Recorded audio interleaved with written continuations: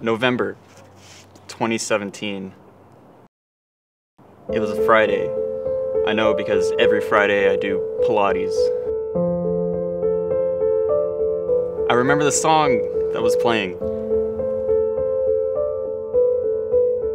If you like pina colada, getting caught in the rain, if you're not into yoga,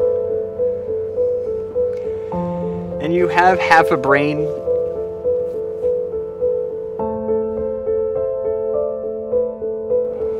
and then I got a call from my sister, and I knew it was important because she knows not to call me during Pilates. Mango black tea was canceled. It's a real problem when food, drink, and the other consumables are discontinued. In fact, it can be catastrophic for those affected. Starbucks, McDonald's, all of these establishments contribute to this problem.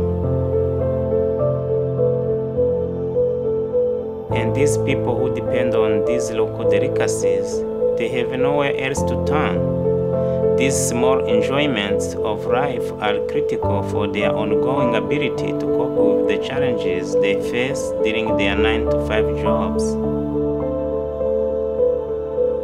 We went to this place one day and I thought it was going to be an amazing experience. I thought it was going to better my life in some way.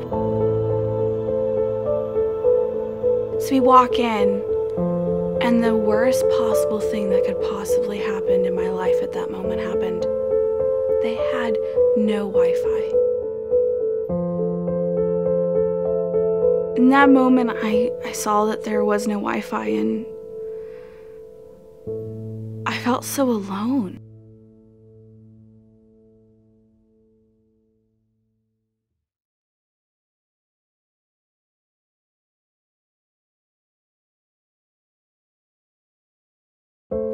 Here's the thing, I pay for Prime, and I do it so that I can get my packages when I need them, right? It could be something really critical, it could be important. So I feel like every time something arrives late, I'm getting screwed. I felt like I'd been betrayed. I feel out of control. That's how I feel. And I need to be in control. I can't not be in control. Our research took us to Frisco, a small suburb outside of Dallas. I must say that I was utterly shocked at what we found. These white, disenfranchised, middle-class people just don't know what the future holds for them. Living in that type of tension must be debilitating. They don't know where their next local artisan cheese is coming from. They don't know if their packages are going to arrive on time. They're constantly at risk of failing to fulfill Maslow's basic needs, endangering their ability to ever reach self-actualization.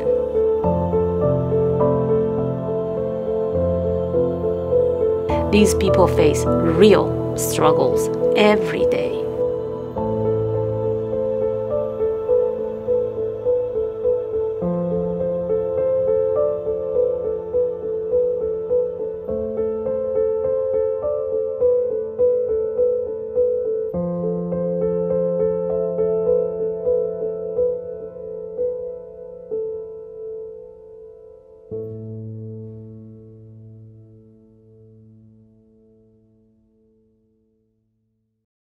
And so I signed a petition to bring back mango black tea, right?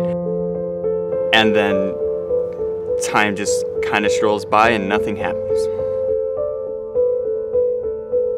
When you rely on a service like this, when you pay for a service like this, you kind of need to get that kind of service.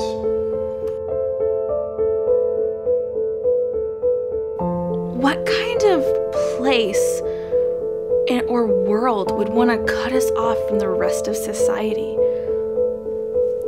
That's not the kind of world I want to live in.